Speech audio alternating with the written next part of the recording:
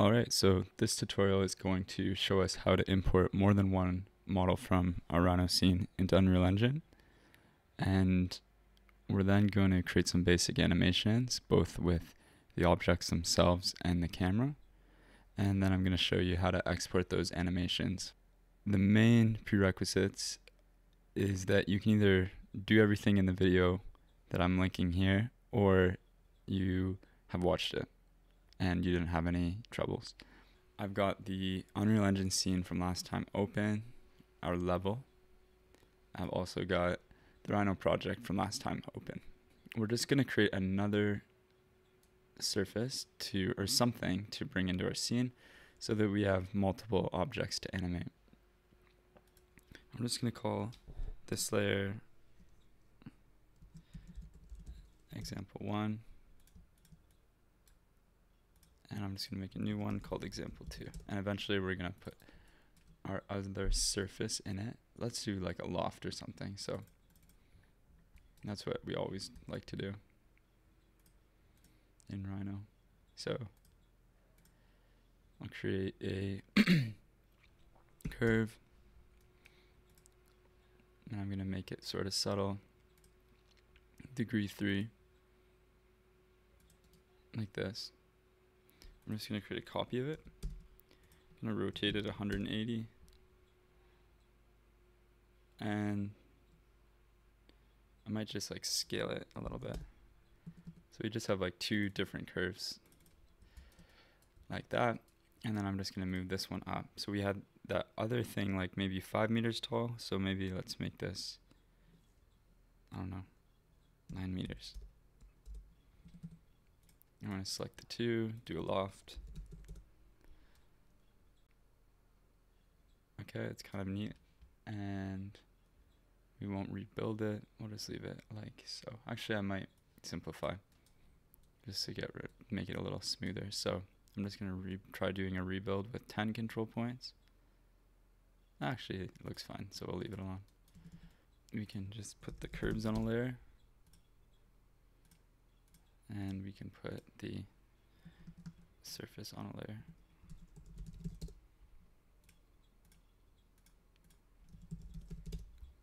Okay, so that's good. So this is going to be the next object we add to our scene. I don't know what we're going to do with it yet. I'm really just kind of going with the flow here. So we'll select it, export with origin. We're going to pick the midpoint on the bottom here. And we're just going to call this blanket.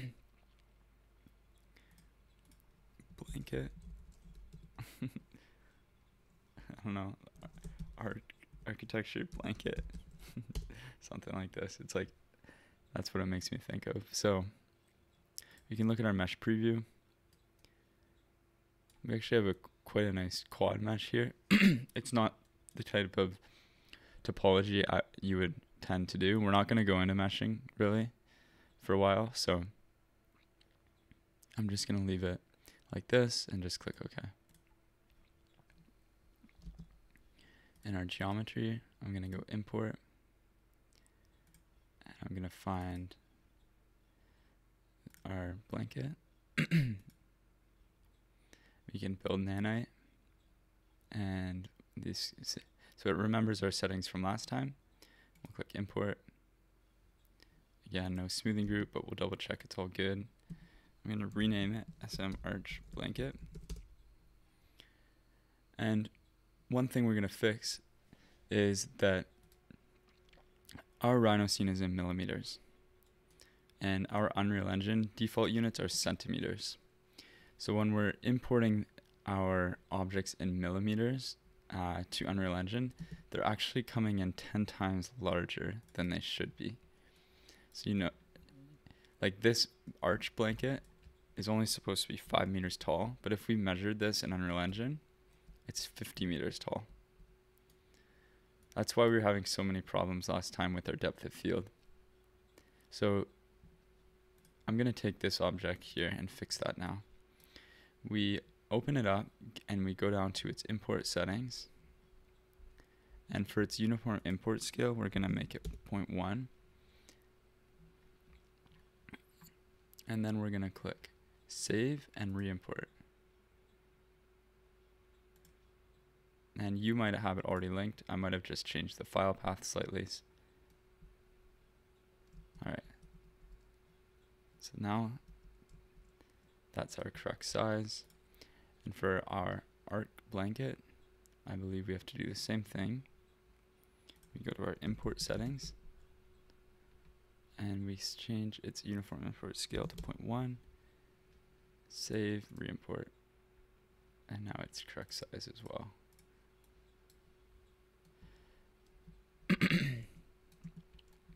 By that I mean if we bring in a cube and place it in our scene, this cube is 1 meter by 1 meter by 1 meter.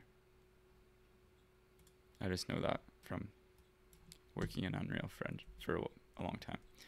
You can kind of tell because if we bring this down to the floor, its pivot point's at the center. And if we're roughly at, if we turn snapping on here, okay, so I'm going to move this up, down. We're at 50 centimeters above the floor with our pivot point here. That means 50 centimeters up, 50 centimeters down equals 100 centimeters equals 1 meter. I'm going to delete that cube that we just created and drag in our blanket.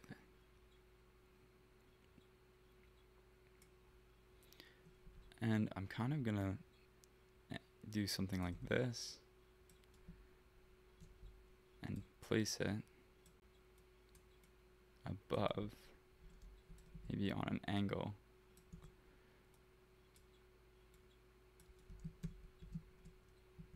Above our object like that.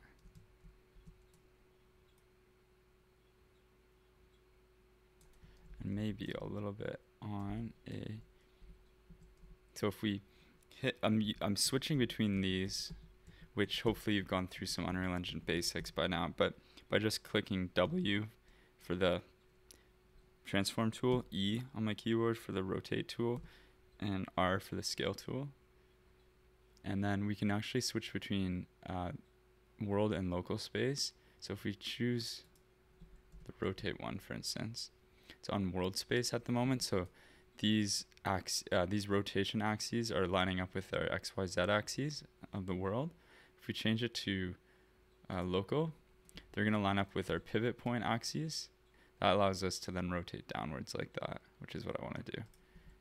And then obviously I want to move straight down, so I can switch that back to the world and bring it down. All right. So one issue we have at the moment is we can only see it from one side. That's because this mesh has no thickness. A mesh has faces, and those faces have a normal, and the computer shows you the face where the normal's pointing outwards. So currently all of these normals would be pointing like this direction out, and nothing's pointing this way. But we can fix that by creating a double-sided material, or we might even be able to check something in the mesh settings itself. So I'm going to search two-sided, no, double-sided geometry. Okay, no, so this is just for collision. So what we have to do is do it on the material end. We can add a material here, so we can add our material object. If we hit this little button here to browse to that material, we can actually go Control D to duplicate it, and we'll call this blanket. Now we can switch that now to the blanket and open it up, and here we can change our, in our general settings, we can, or in our search bar, we can search for two-sided, click that to override, and then select this to set it to true. Alright, now we have, after we save, we have a two-sided material like this. Now we want to maybe change the color, and I'm going to change the roughness value slightly. I'm going to go 0.3, and I'm going to change the hue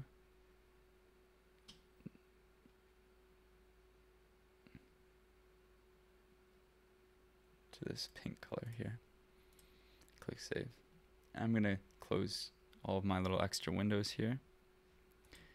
We have our objects, and now we want to animate. We have our pivot on this object here, our pivot on this object here. That's okay for now. We can actually manually move pivots in Unreal Engine too. Let's go into our cinematics, and let's create a new level sequence. Cinematics level sequence. We'll call this first animation. With the sequencer open, we're gonna create a new camera. And I might go through this a little quick because we did it last time. But essentially, I'm going to keep things simple and not adjust the aperture or the focal length or any of that. You can play with these settings on your own. I'm just going to do best practices and rename the camera, calling it CA Quick Animation. And I'm going to go down to its transform properties. I'm also going to hold down Control on my keyboard and use the mouse wheel to zoom out on my timeline. And I've created here a 10-second timeline. Yours might be 5 seconds. So what I've done is basically gone in to the settings part here and changed the end to 10. If yours is displaying in frames, click this button, show time as, and change it to seconds. I've also, your camera cuts track might only be 5 seconds long. I've dragged mine out to be 10 seconds long. And that's, your setup should now match mine. With my camera in the pilot mode, I'm going to move it to a view that I like. Oh, this is quite neat actually. The reflection.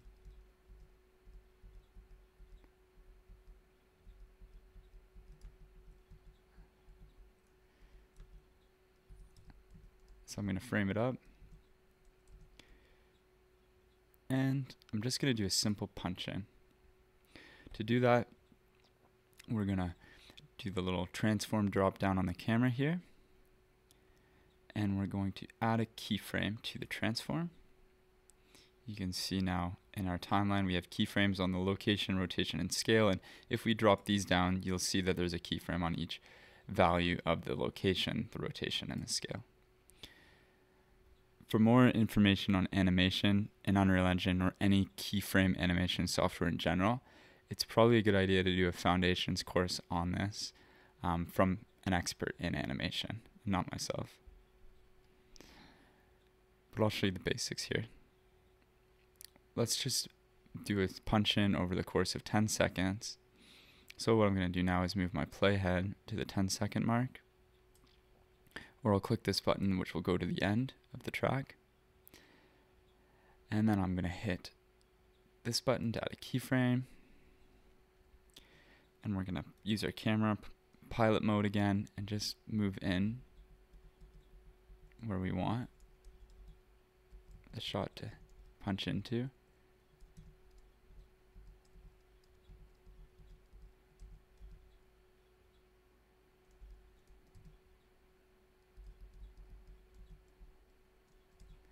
Maybe like there. We'll hit the keyframe button to override it. Now if we go back, we can see our punch in over the course of 10 seconds. Hit play.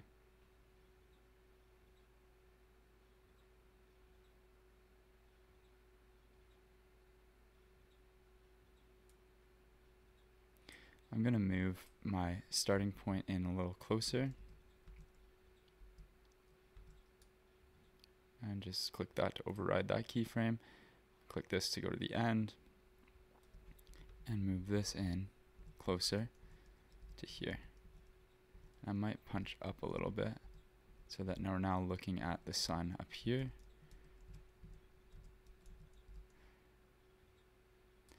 Okay, and then override. See what this looks like. It's going to build an interpolated curve between those two values.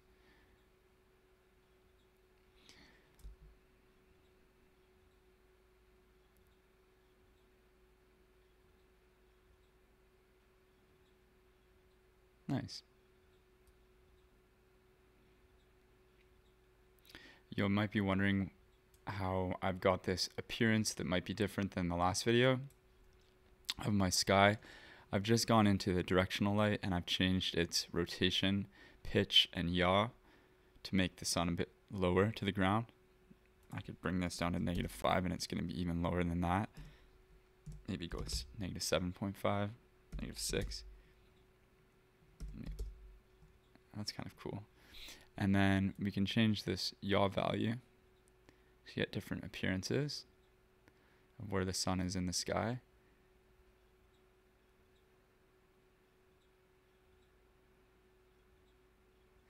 It would actually be kind of neat to animate this, and that's a little bit of a bonus. So why don't we do it though? Just shows you how you can sort of animate anything in Sequencer. We've been doing the camera, but if we go to our directional light and we drag it into the Sequencer, we can go to our first frame, go to our directional light, and track its transformation. Our location, rotation. You can see that our rotation matches up with the value here. I'm just gonna actually zero out our location, but for our rotation we're at 14. If we adjust that, we're gonna see the sun moving in the sky. Let's start it back at 15 and add a keyframe, and then let's go to all the way over to 10 and add a keyframe and change this to like 180. So we have the sun moving across the scene, maybe even less so. It's sort of, if you look here, the sun crosses the scene at around 100. So if we go to our end keyframe by clicking this button, just changing that to 100, it'll look maybe a bit nicer. And maybe we have the sun move downwards as well. So we could go do that by first setting a keyframe on our pitch, going to our last keyframe, and just changing the pitch to something even lower, like -5 maybe.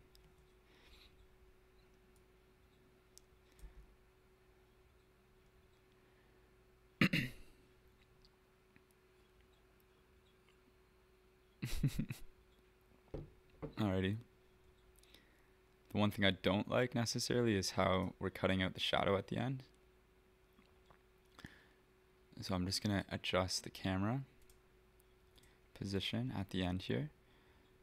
You can go down and look at it, but if we have our camera tracking selected and we're at the end, you can just back out a little here and then click that again to make sure it overrides everything. You'll notice actually when I click that, we didn't quite add a keyframe where we wanted to. I believe this is the old keyframe and now this is our new one. So if we play this, we have that little snap at the end. We don't want that. So what I'm going to do is take our old one and just delete it. So we only have the one at the 10-second mark. Okay. Just go to the beginning here, control mouse wheel to scroll out, click spacebar to play. We have this little quick animation.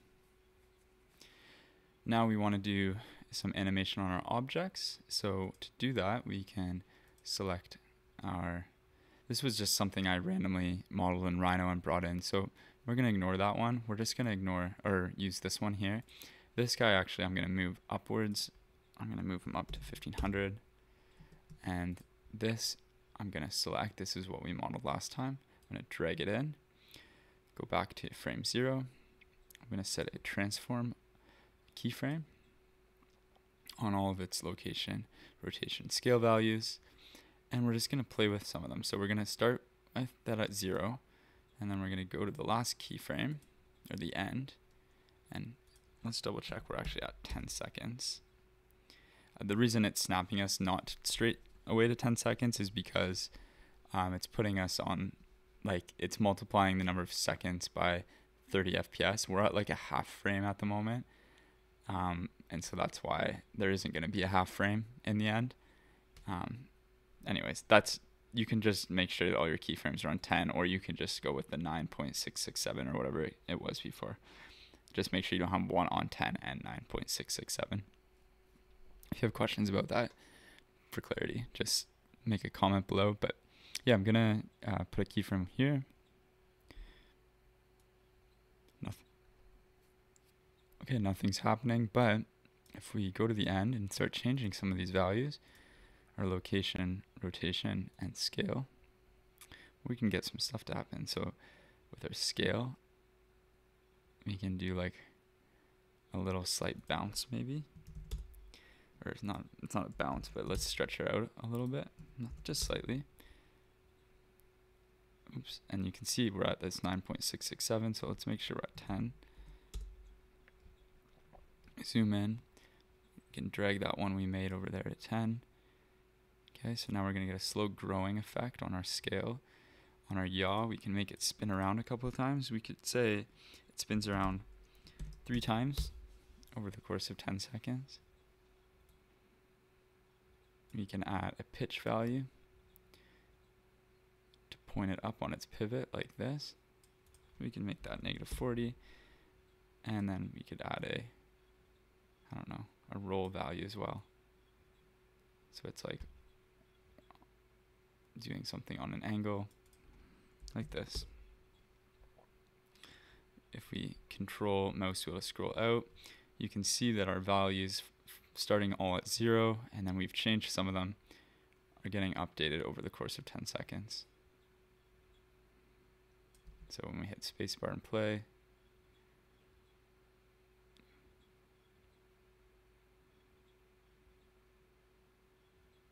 you just have this sort of effect going on. I don't like the framing of the last shot since I've moved the blanket, so I'm going to go make sure camera's tracked on frame 10 here. Just adjust this again, and then make sure that my transform is keyed. Zoom in just to make sure we're not duplicating any keyframes. We have this value here and this value here. That's the old one, so I'm going to move that one across. Alrighty, so I'm going to zoom back out, go to the beginning. I might just clean up my timeline a bit, so I'm going to make this is my timeline here. I'm going to make my working range 15 seconds, my pre-working range -5. We'll set our playhead at 0, and we'll set our endpoint here at 10 or something. Oh, I guess we can just do this. Click save.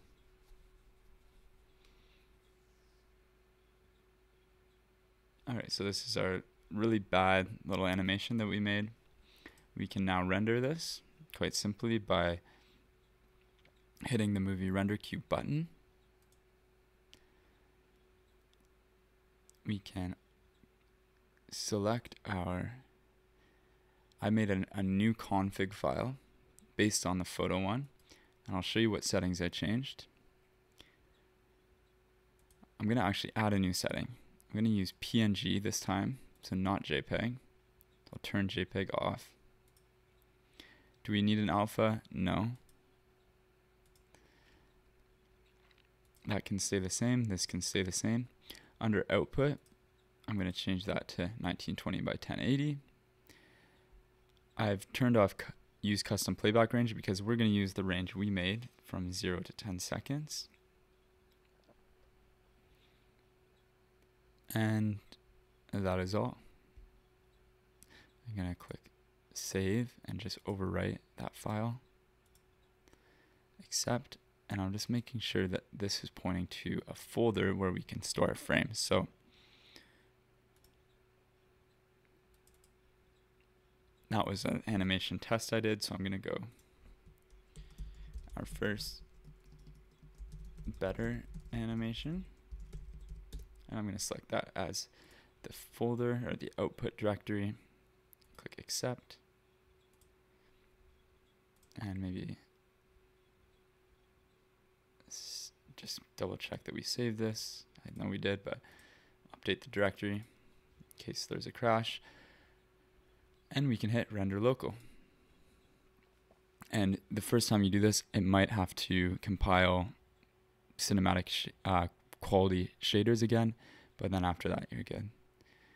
This render goes very quickly.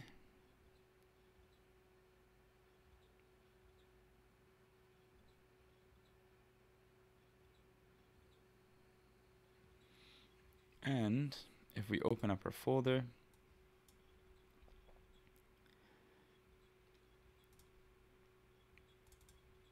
our first better animation, there's all of our frames. Frame 0 to frame 0299, 300 frames in total. This is what you would import into Premiere or Final Cut or DaVinci Resolve and turn into an animation, but you can also do a quick preview here just by flicking through with your arrow keys if the images are small enough. And over time, even though this is pixelated because it's just thumbnails, it hasn't had the chance to load the full image, but you can see how it's animating at 30 frames per second or whatever we had set it in our sequencer, our level sequencer. Now again, the framing on this one's bad because we have all this wasted space. So let's make like that classic Instagrammy look that everyone does. So what you do for that is on our camera, we can just change the crop to 9 divided by 16. Double check that our framing's okay for that.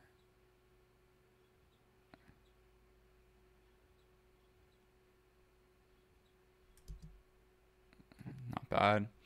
And then what you would do is click this button here. We would change this to be 1080 by 1920, which is 16 by 9 reversed, 9 by 16 ratio.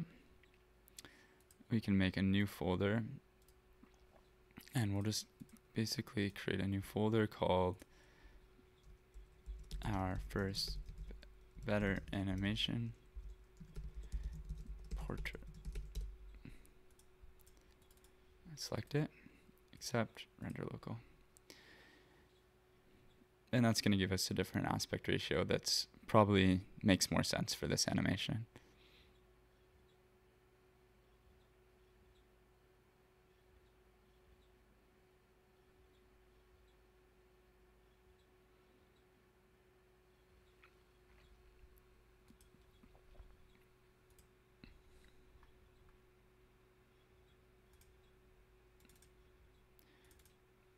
There we go.